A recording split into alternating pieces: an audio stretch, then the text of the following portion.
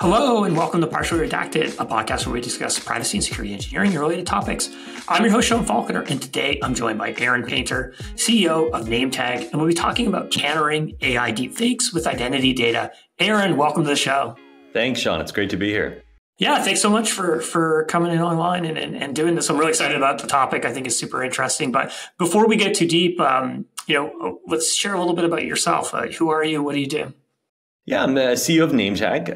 We're a company founded about 4 years ago, focused on more a secure way to do identity verification as a tool to prevent fraud, kind of stop deepfakes. And we center a lot in on kind of what we call high-risk moments. And one of the most high-risk moments happens to be when a user is sort of locked out of their account and needing to reset something like multi-factor authentication. Today, you might call the help desk because that's sort of the only way to kind of get back into your account. And we've created a way to automate that so that a user can, in a self-service way, go type in their email they're trying to unlock, go through a secure identity verification flow, and then unlock their account with, Okta, Duo, Microsoft, or whatever platform they might be using. Does taking the sort of the customer service person out of the equation potentially help reduce the risk of fraud? Because I feel like so much of fraud comes down to like human error, essentially, or social engineering, manipulating somebody to do something that they, to their best intentions, they don't mean to do. We find it's actually a really good cost savings tool, frankly. If you think of what most companies spend their help desk tickets on, up to half of them are actually related to lockouts and identity verification requests of sorts. So one of the best ways is to say, hey, let's increase the security. By the way, remove the frustration that a user might go through thinking, oh, no, I have to go call a help desk and talk to a human. But there's a huge cost savings benefit. The flip side is also the fact that you can increase security, but we try and give those reps also a tool they can use. So if you do call the help desk, the rep has a better way than, let's say, security questions of trying to verify who you are. And that's one way to make it secure, regardless of whether it's self-service or kind of agent assisted. Okay, so more secure plus more efficient. Sounds like great. I will take that.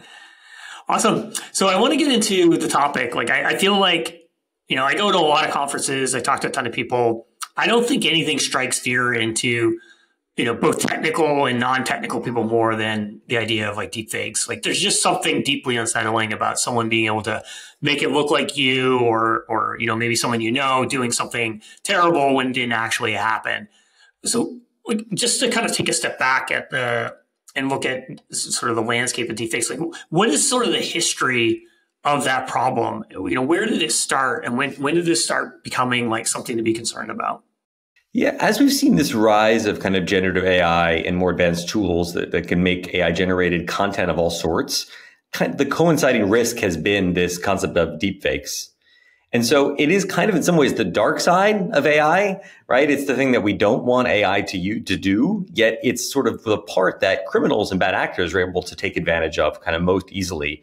Because traditionally, the tools and systems we have to kind of know who someone is aren't yet as advanced as what the bad actors are able to use pretending to be someone else. So deepfakes are a relatively new technology called 2017, 2018, kind of the term was sort of even coined around then. And this concept of being able to use modern tools basically to present the identity of being someone else other than who you might actually be. Yeah, I read that. I think like deepfake attacks surged 3,000% in 2023. So so clearly this is like a fairly recent thing, and probably a part of that escalation has also been the advancements that we've made in the world of generative AI in the last couple of years with LLMs, DALL-E, and also now you're seeing things from OpenAI with Sora, plus other technologies that are specifically developed for essentially faking or mimicking a real individual that isn't that person. That's right. And it presents really significant challenges for society because to your point, there's sort of some of it's the real actual, deepfake attacks are on the rise. People are seeing them come up in increasing numbers, and depending on the industry and the type of work, they're getting quite significant in terms of how often those attacks are occurring. But even more so, it's kind of the fear. And it's the fact that you necessarily can't trust knowing who someone is or who the human is behind the screen. There's one account that's gotten pretty popular, at least in terms of the world of fear and kind of raising everyone's awareness. It was just a couple months ago where there was a kind of multinational corporation. The quote CFO, person pretending to be the CFO, was in London. The finance controller in the company was based in Hong Kong. And the controller got an email and said, oh, hi, I'm the CFO. I need you to do a few wire transfers for me.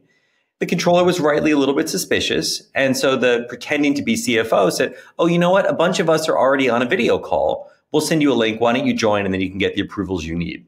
Sounds plausible. Sounds like a high trust scenario for how we operate today. So the controller jumped on the line, and it turned out that he recognized the many faces on that call. There were people that they had seen before and voices they'd heard, execs they knew existed in the company, but they were deepfake emulators. And there were people pretending to be those other executives in the company. Obviously, the controller felt comfortable, so great, I kind of had the approvals I need, and $25 million was transferred.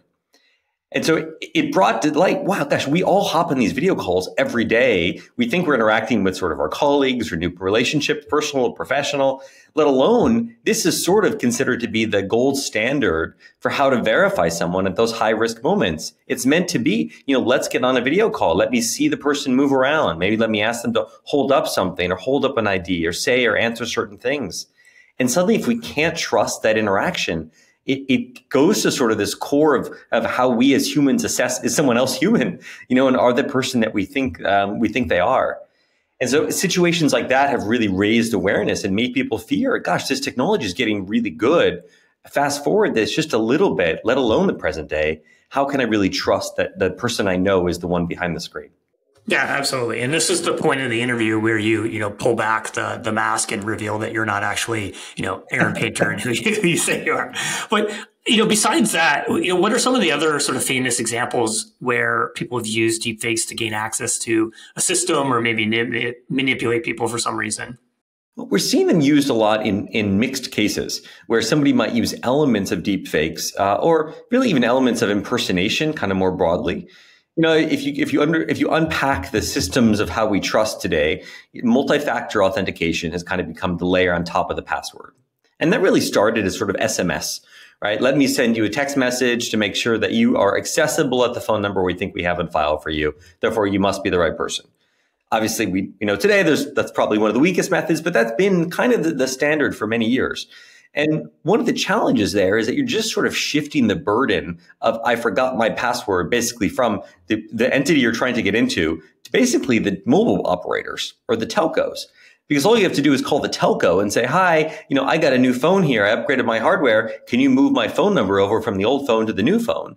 And that telco operator, that well-intending customer support rep also has this challenge of saying, who is this person? Are they the one who really holds the account? And they have limited tools to do it. And if they get it wrong, someone does what's called a SIM swap, where they take over that phone number. And then anything that's linked to SMS and two-factor authentication that way is going to send the verification, the text to the wrong phone number or to someone who has control of that phone number. And so we've seen is an increasing number of attacks where it might even start with something as simple as that, taking over a phone number, then maybe doing some research on LinkedIn, looking at data that's been leaked and exposed about you, piecing those things together to then be able to say, sure, I can answer security questions.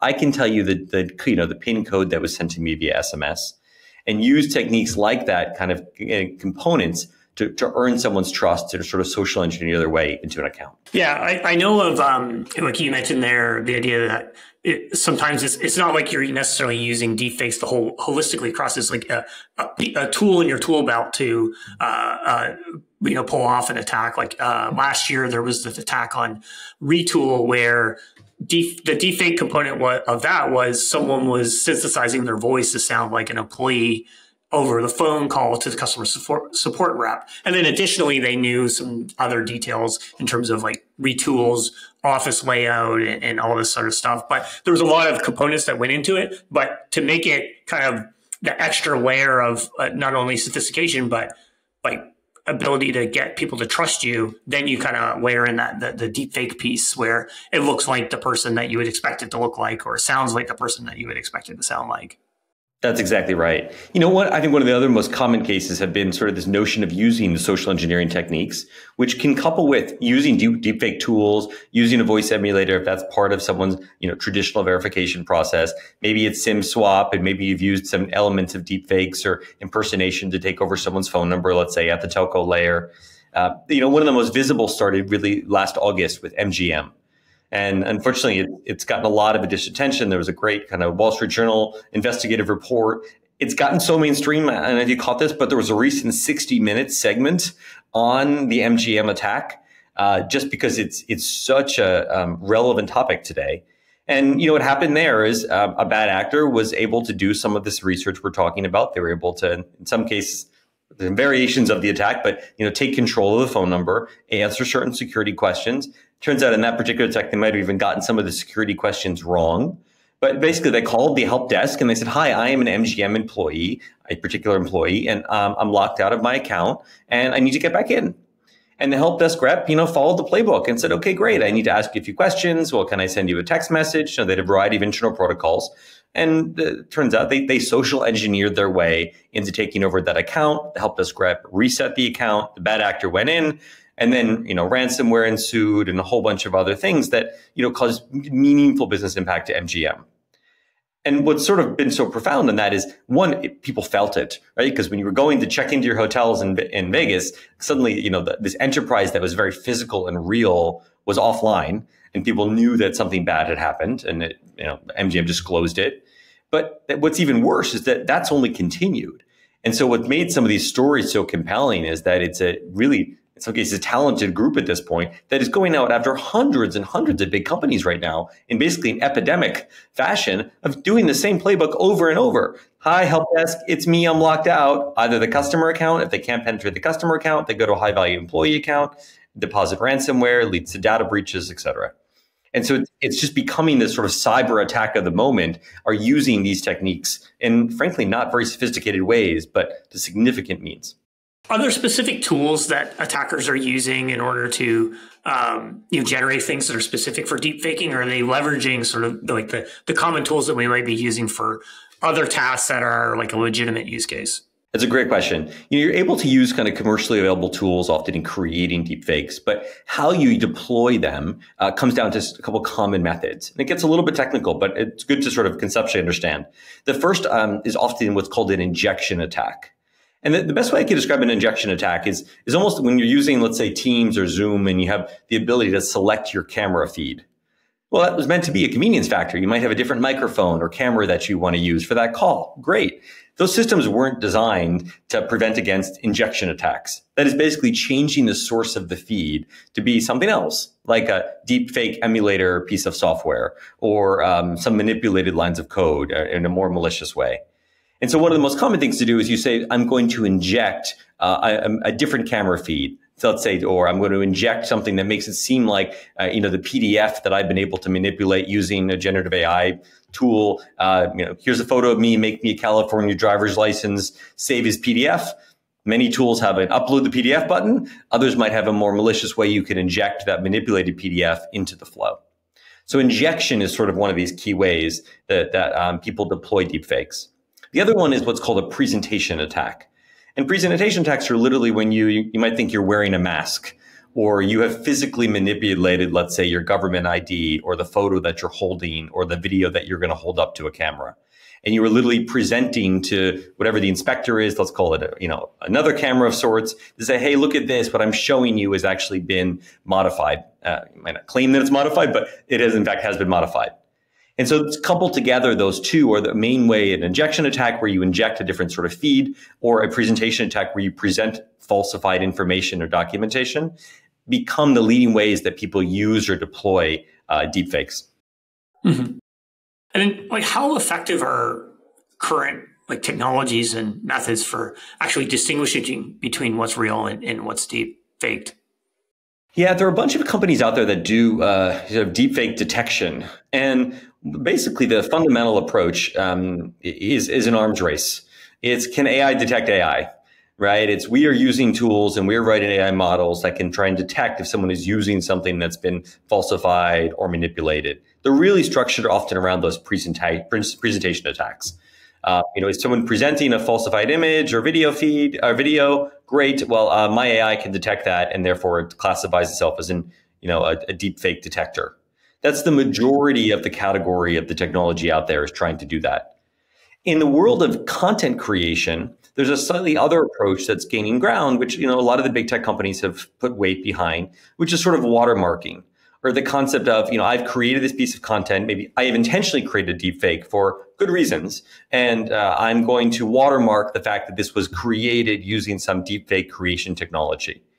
There's a lot of logic in that. The challenge is that if you're a bad actor, you're going to go and use a tool that doesn't watermark, right? You're going to try and use a creation tool that doesn't have the watermark functionality to sort of avoid that or evade it. So those are typically the ways that that deepfakes are created today. Or detected. What are the good reasons for generating something that's intentionally deepfaked? I often think of entertainment. You might think of the creative space. You might think of advertising. The ability to, I just saw an ad for, a contract vendor who we hire. And they took the person and they put the person in the middle of Times Square. And it looked like they had probably done some really expensive, fancy photo shoot. And, instead they took a great photo of an individual and used a deepfake creation tool to put that person in a great background in space and with wonderful lighting.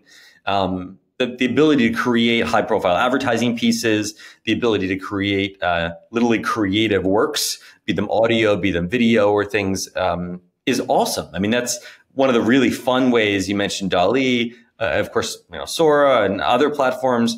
It's advancing in a significant way that can be really fun and meaningful in the creative industries.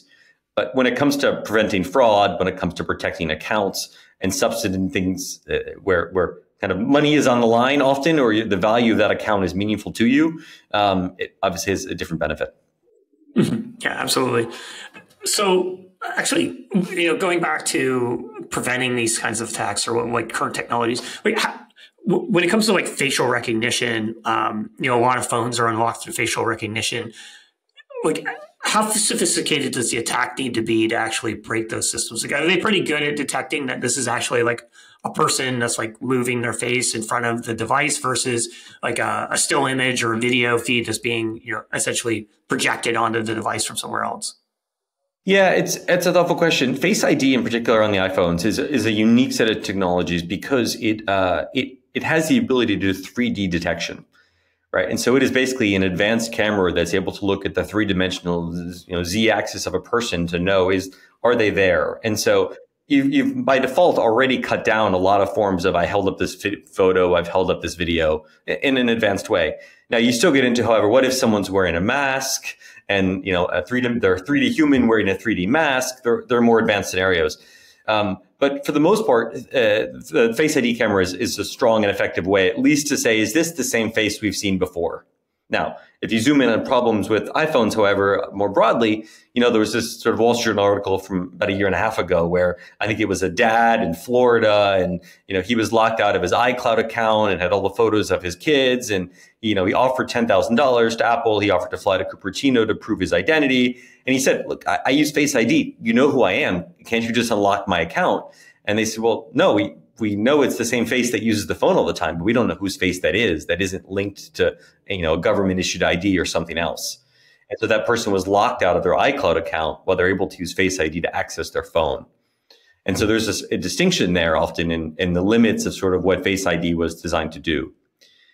More broadly, though, it is often this arms race. Again, if you zoom into the presentation attacks for injection attacks, most often, particularly webcams, if you think about it, it is difficult to detect, am I holding up a real photo or is this me?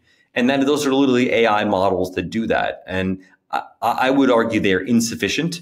Today, it is literally an arms race. One company might claim they're slightly better and they slightly figured this out. And then the bad actors are going to figure out something more tomorrow. And you hope that and catch it before you update your good model. It's a back and forth arms race to say, can AI detect AI? And frankly, I don't think that's winnable. So what are the strategies? I mean, if you look at, and we mentioned this earlier, things like data breaches, these attacks, like a lot of times it's a human that is generally the weak link. And you could have incredible security. I'm sure MGM's security is top notch. I'm sure they meet all the highest bar of security and compliance and so forth, but they were still penetrated by these types of attacks. So, and it's hard to stop someone from picking up a thumb drive that they find on the ground in the driveway of their building and then plugging it in their computer that leads to some sort of compromise. And then you throw in the possibility that you could be receiving a phone call that sounds like your CEO asking you for access to something, then it becomes really, really challenging to actually prevent these attacks. So like, what can you do to essentially safeguard against this? Yeah, I'll tell you one of the things that's shaped a lot of what we've tried to create in our product line is this concept of using more tools than just AI to defeat AI. And for us, that includes using all the toys and advanced features and functions, basically in a modern mobile phone. So if you think about this process of kind of verifying who a person is, it's been around for quite a while. I mean, you think about opening a new bank account. Maybe you've done that virtually. And it's, okay, great. In order to open the account, we need to go through a know your customer or a KYC flow, which is often take a photo of your ID, take a selfie. The IRS has flavors of this now. And you do those steps and great. It's sort of great. It passes, things match, you're good to go. But the challenge is that those were created for regulatory compliance. They really weren't created or invented to stop fraud, and certainly not to stop things like deepfakes. So as we were saying earlier, often there's even an upload a PDF button, let alone if someone were to more maliciously inject, a doctored image that they made. And so what we do is we route it instead of using web browsers, like 100% of the market for scan your ID and take a selfie. We take the same end user experience, but we route it to a mobile phone. And by doing it on a mobile phone, we're able to take advantage of the cryptography of modern phones and basically the walled gardens that Apple and Android create for us to know, for example, that injection attacks can't happen, that you are using the camera on the phone, let's say, to scan your ID and take it a selfie. Therefore, you are not injecting a manipulated file or image that you might be doing. We're able to use things like the 3D depth map for Face ID to say, is this person human? Are they in a three-dimensional space? So we're able to use all these advanced features in addition to AI models to try and defeat AI. And we just feel that these phones that we carry in our pockets have so much technology that actually can be on our side, a unique arsenal in sort of protecting humans against deepfake presentations and other things. Yeah, I mean, if you look at how sophisticated something like Apple Pay works directly from your device, Apple's probably the only company in the world that does credit card transactions without actually storing your credit card on a server somewhere. It's stored in an enclave on your phone and never leaves your phone. And it's really just essentially a token that gets shared with the payment service providers. So it's a very sophisticated way of protecting something like your credit card. And to your point, there's a lot we can take advantage with how sophisticated these devices are. So can you kind of walk me through how that works? Like I can't get access to my account. I'm using Nametag, or my providers using Nametag to essentially help me get access to my account. What sort of happens from a consumer perspective? Yeah, I think one of the best example might be, let's say you use HubSpot, maybe as your CRM platform or your market automation platform. HubSpot's been really progressive in prioritizing security. And they would say things like, hey, you should have MFA on your account as a customer, right? And so you turn on MFA, you've done the right thing. And then let's say for whatever reason, you get locked out of MFA. You've upgraded your phone, it doesn't work, something goes wrong. You go to HubSpot and you click, I'm locked out of my account. And it gives you an option and says, sorry to hear this. You have two options. You can contact support. It takes 48 to 72 hours and we'll help you figure this out, literally. Or you can click here and use Nametag and we'll have you right back in. So you click, I'm going to use Nametag. It prompts you then, if you're, let's say, on desktop, to scan a QR code. If you're on mobile, you would just tap the button. And then what launches is sort of this Nametag verification flow for HubSpot that asks you for your ID and asks you for a selfie. It's quick, takes less than 30 seconds. You do the two of them. You give your consent to share back with HubSpot. HubSpot receives that information and they unlock your account and allow you to reset your MFA. So it's a full self-service automated way to do previously what almost everyone else has to do, which is contact the help desk or ask for support. Yeah, so you're combining essentially the features of the phone to detect that this was like a real person, the 3D mapping. I'm doing my selfie or my image through the camera, but you're also making sure that it's not just me doing that and you're verifying that that's my face, but actually tying my face to a government issued ID to do this sort of ID verification as well. Because presumably for me to have I'm assuming like a driver's license or something like that, I've had to do a fair amount of work with the California state government for me anyway, in order to get that driver's license. They know that it's actually me. It's spot on.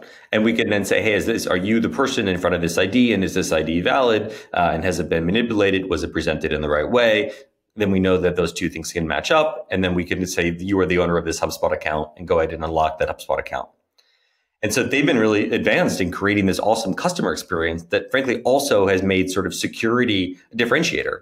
right? If you use HubSpot, you have account takeover protection now built in to your account. It's a meaningful thing, because in today's world, this is the number one way that people are taking over accounts with other providers, is they've turned on MFA, and then someone calls the help desk, pretends to be you, and takes over your account. And so HubSpot's been thoughtful in putting in kind of an alternative solution there that has not only improved their security, but it's significantly changed the customer experience and their cost structure behind providing support.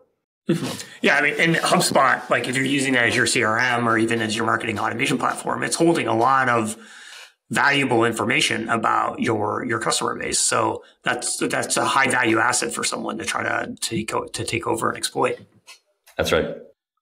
In terms of the IDs, like what kind of IDs do you support, and how easy is it for me to like fake one of those IDs? We support a really broad range, 10,000 plus document types around the world. We learned quickly that so many of our customers had employees and customers all around the world, and so they needed global coverage for that. Great. When you get into then, how do you, could you manipulate your ID type? You get into the same types of things you would see with deepfakes, coincidentally. Are you going to inject or are you going to present?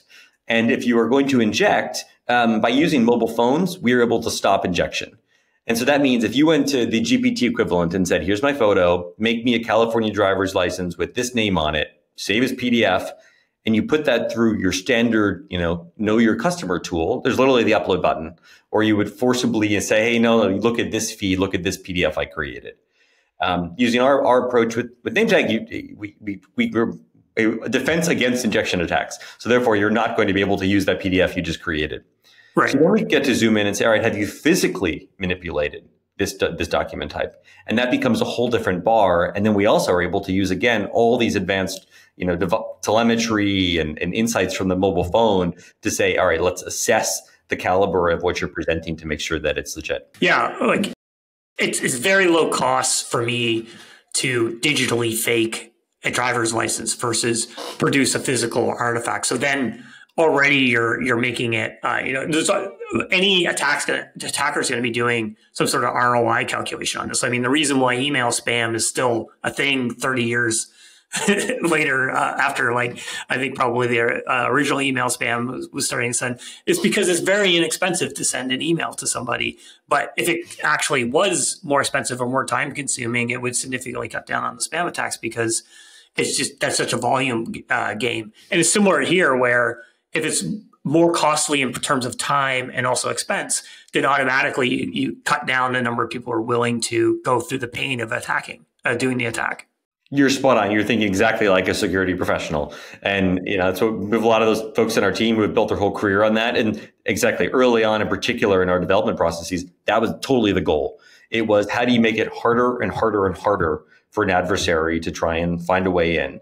And you do that what you're doing for national security and nation state attacks as much as in protecting commercial assets.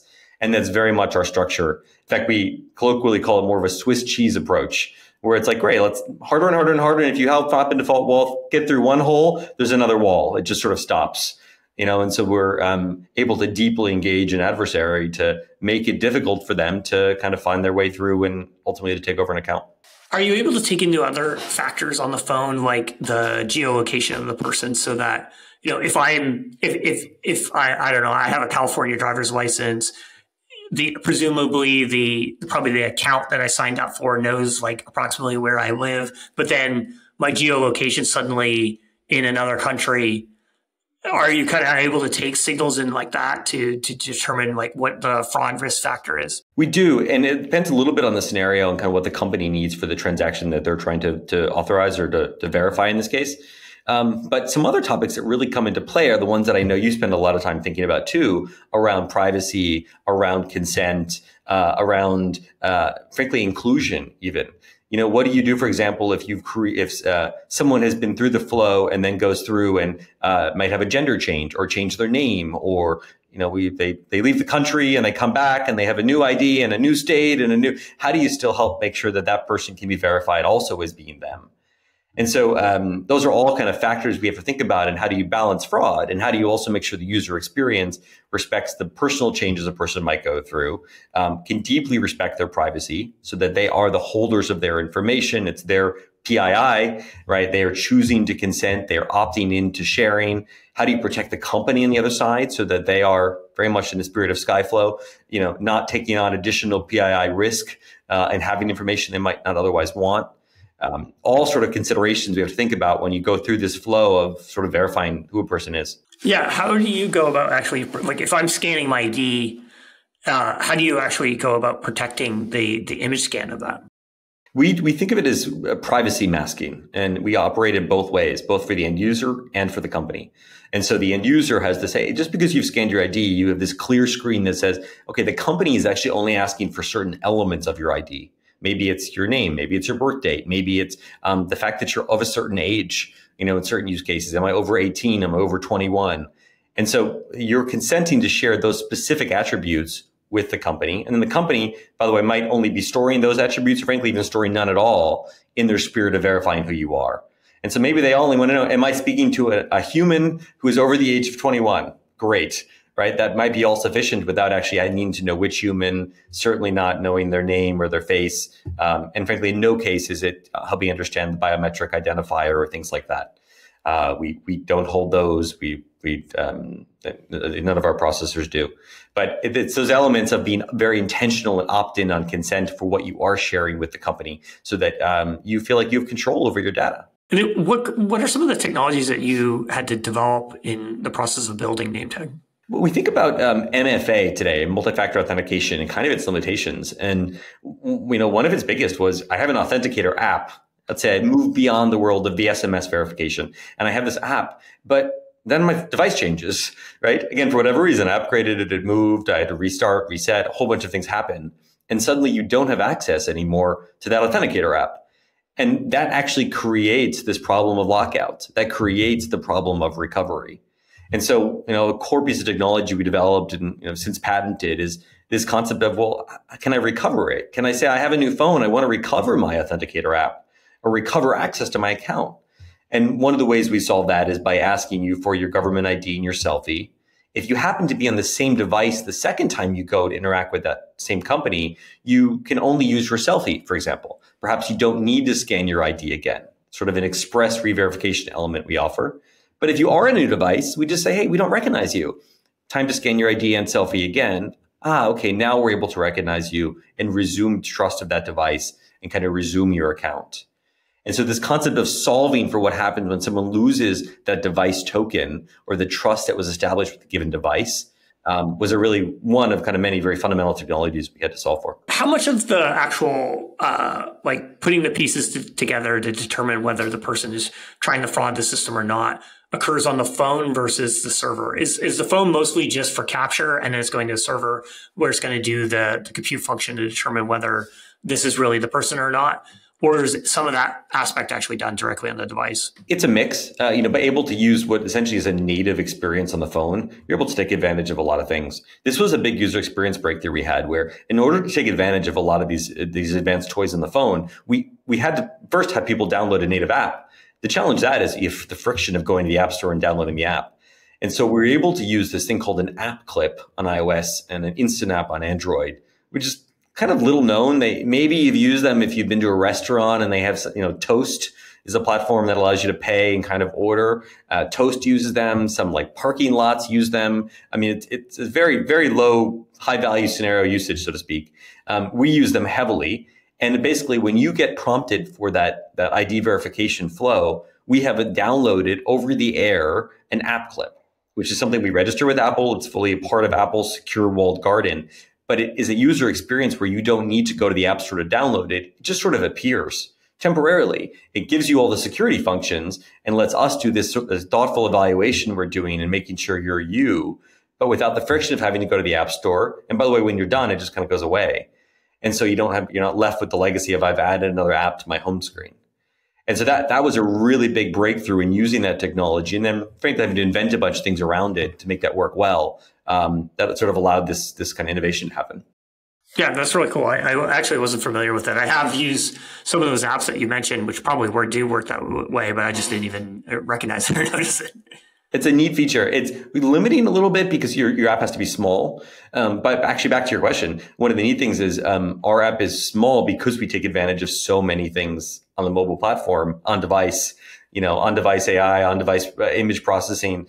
We do things in the cloud at the same time, but it's almost like when you're depositing a check. If you've ever done that for your bank, and it sort of says, okay, this is too bright, turn to the left, turn to the right. Take that for granted, but that actually can be done with on-device image processing to give the user sort of real-time feedback or to help make sure you're capturing, let's say, a non-blurry image. And so by using a lot of the native phone functionality, we can just deliver a great experience without the friction around it. Yeah, I mean, I always find it fascinating. There's a number of companies even outside of the space that I've seen do this effectively, where they really leverage the person's device because we kind of forget that we're carrying around like a very powerful computer in our pocket all the time, and not everything has to essentially go to a server somewhere for compute. You can have a tremendous amount of compute power directly on your device, and you can actually get a much better user experience sometimes by taking advantage of the compute power locally on the device versus having to deal with the data transfer, potential data transfer limitations. I think you're spot on. And back to our core topic on deepfakes, I actually think that's one of the critical ingredients when we think about how to prevent deepfakes, is it's got to be more than just using cloud processing power, which is essentially AI, right? Cloud assembled the right way and processed the right way against AI. That will be it will be an arms race. And so the concept of using other human tools we have, like the native processing power in those mobile phones, the fact that we're holding the mobile phone, the fact that we're using we're using them for so much today, and there's so much telemetry we can capture from how we use them, how we move as humans, how the device moves. Like there's functionality there combined with the power of the cloud that I feel like can be effectively used to defeat or prevent things like deepfakes from becoming a part of our lives in the areas where we don't want them. Yeah, absolutely. And very well said. As an individual, what are things that myself or listeners can potentially do to help protect identity theft? I think there are a bunch of things. At the very limited, you need to turn on multi-factor authentication. So any account you have as a customer, or certainly in your business environment, if it's enabled to do that, you should do it. Turning on multi-factor authentication is a critical first step. But the next thing I like to ask often is, what happens when I'm locked out? And how have you as a company that I'm working with prepared for that? Because if the process when you're locked out is simply, oh, don't worry, we turn off MFA, then it's kind of theatrics. And you've kind of wasted my time each time I'm logging in anyway, if all I have to do is say I'm locked out and turn it off. And so that's a critical element that I like to think through when I'm making kind of purchasing decisions. When I think about myself, though, as a company, and IT business leaders that we talk to, one of the most practical things we think about is to run a penetration test of your environment.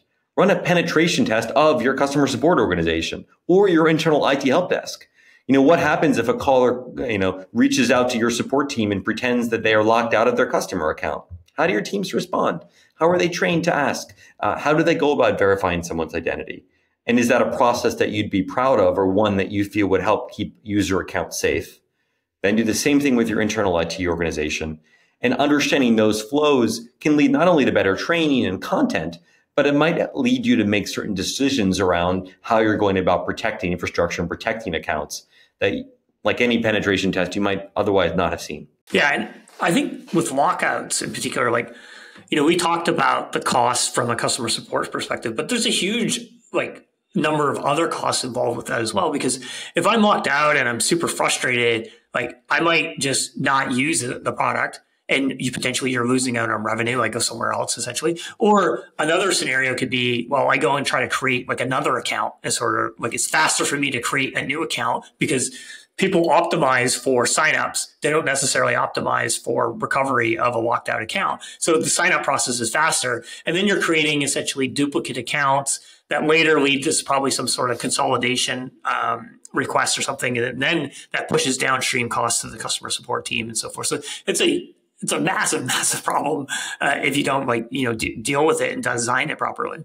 I know your marketing background heavily, and so I'm sure these are kind of things you think about a lot too. And they are very real. And you dissect that flow. Imagine a user going to sign up on an email form even, and they put in a fake email address. Okay, well then that fake email address is going to propagate into your system. You had some value associated with probably getting the lead. That lead is not a real person. Maybe it's not the right person, might not be a real person. Great. Then you're going to now send emails out to that person that you think is real. They're going to bounce. So then you're going to have a bounce rate that's going to affect your deliverability. That like this whole cycle of costs, and that's not even a high security interaction, right? That's maybe signing up for a newsletter. And so this concept that we're able to be someone else or sort of be fraudulent in today's world, using deepfakes or even just using other things that obscure our identity because we're so bad at knowing who the real person is behind a screen, it does lead to costs that are hidden and frankly that are just very out there and straightforward. Yeah, absolutely. So, looking to the future, how do you see the battle against deepfakes kind of evolving? Do you think that, that your approach by using the device, combining it with things in the cloud as well is going to have a meaningful, positive impact? Or do you think that it's going to continue to also be an arms race where you'll need to continue to evolve Nametag to keep up with the sophistication of the attacks? I think there are always ways to continue to improve and get better, and we spend a lot of time on that. I would say today that I'm not bullish on AI against AI. I think that is going to be an arms race. And a lot of providers I see that are doing, call it deepfake detection, are in that arms race. And you know what? They might have a slight advantage and it might last for a while. It might not. I don't know. I don't want to be in that arms race. We architecturally have a very different approach in using cryptography and biometrics and other things in addition to AI to defeat AI. And that's a bet I'd much rather make. The other broad concept, though, I think a lot about is in this world of content creation and, call it even social media or submitting content and knowing who authentically is behind that. And I fundamentally believe that safe communities know their members. It's a lot like when let's say you go to an event and you check in at the front desk and they might ask you for your business card. They might ask you for your government ID. Coincidentally, they might give you a name tag that you would wear around, let's say, at the event. But people you meet then know, oh, I can trust you. Oh, I know Sean. I know Sean works here. Oh, great. Nice to meet you. Nice to see you again. Those are powerful interactions, but the event host has done something to create a safe space. When you go to the airport, someone looks at your boarding pass. They ask you for ID. They put you through a metal detector. You are in a safe space. But today, often in the world of social media in particular, we don't necessarily know, the platform doesn't necessarily know who that user is. And it's okay to operate by a pseudonym or have an alias or other things, but I would argue that the platform has a responsibility to know authentically who the user is. And unfortunately, many platforms today haven't taken that level of responsibility. And if you misbehave or something goes wrong, you simply leave and you come back with a new email address and you create a new account. And sure enough, you might be real, you might be a bot, who knows, but havoc ensues. And I think we're at a real inflection point in society where we need to authentically know who the humans are behind the screens in trusted spaces and in safe communities.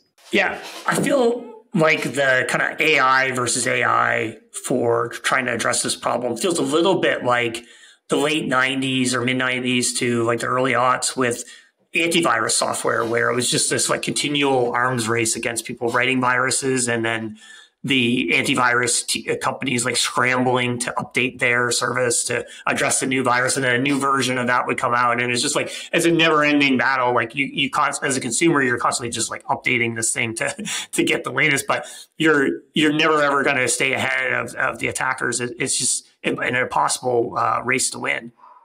And it's like a great analogy. And there's probably some of my colleagues could probably give you very detailed views, kind of why they roll their eyes often when they think about antivirus tools.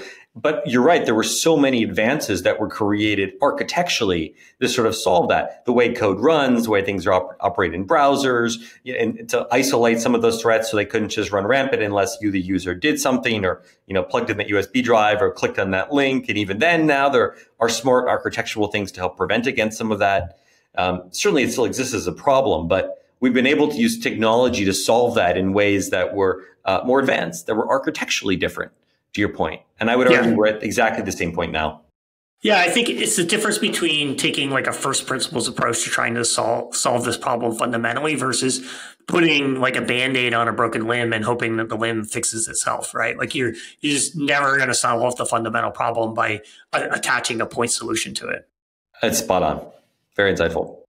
Well, as we start to wrap up, is there anything else you'd like to share? What's sort of next for Nametag and some of the stuff that you're doing over there? We're very focused on this huge problem, particularly today. If you use MFA in your daily life or as an employee or your company that's rolled it out for your customer accounts, there is an issue with lockouts. It's a real, present, expensive, and frankly, a security risk danger.